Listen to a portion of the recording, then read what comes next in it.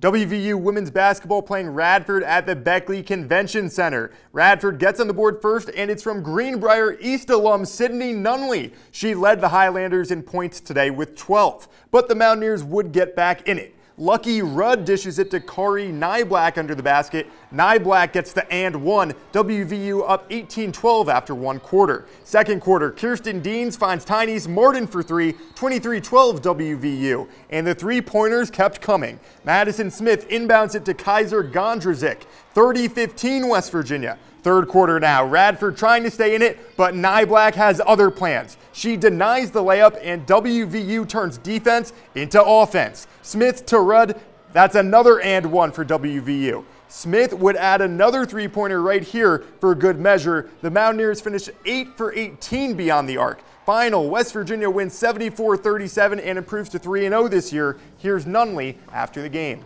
It was definitely a reminiscing moment. We had got here a little bit early, so I was able to just, kind of sit there and take it in for a minute because, I do remember whenever I was there playing in, the Big Atlantic Classic and just, the Beckley versus Greenbrier East games. And it's like I said earlier, it's always fun and just a good time.